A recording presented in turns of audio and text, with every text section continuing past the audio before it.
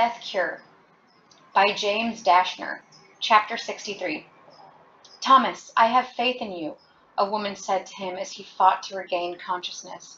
He didn't recognize the voice, but it was somehow soft and authoritative at the same time.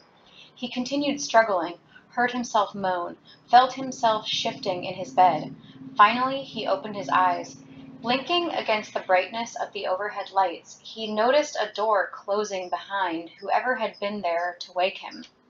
"Wait," he said, but it came out as nothing more than a gravelly whisper. By force of will, he got to his elbows under him and pushed himself up. He was alone in the room, and the only sounds distant shouts and an occasional rumble like thunder. His mind began to clear, and he realized that other than a little grogginess, he felt fine, which meant that, unless the miracles of science had really taken a leap, he also still had his brain. A manila folder on the table beside his bed caught his attention. In big red letters, Thomas had been written across the front of it. He swung his legs around to sit up on the edge of the mattress and grabbed the folder. There were 2 pieces of paper inside. The first one was a map of the Wicked Complex, with black marker tracing several routes through the building. He quickly scanned the second. It was a letter, addressed to him and signed by Chancellor Page. He put the map down and started to read the letter from the beginning. Dear Thomas, it's my belief that the trials are over. We have more than enough data to create a blueprint. My associates disagree with me on this matter, but I was able to stop this procedure and save your life.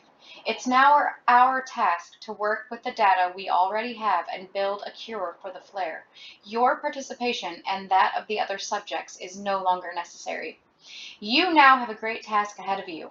When I became Chancellor, I realized the importance of creating a back door of sorts to this building. I placed this back door in an unused maintenance room. I'm asking you to remove yourself, your friends, and the considerable number of immunes we've gathered.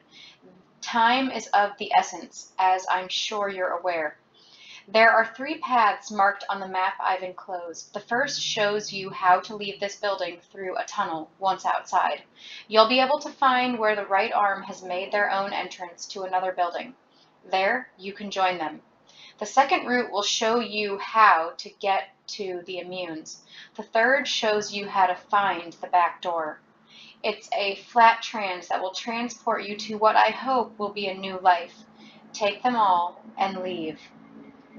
Ava Page, Chancellor.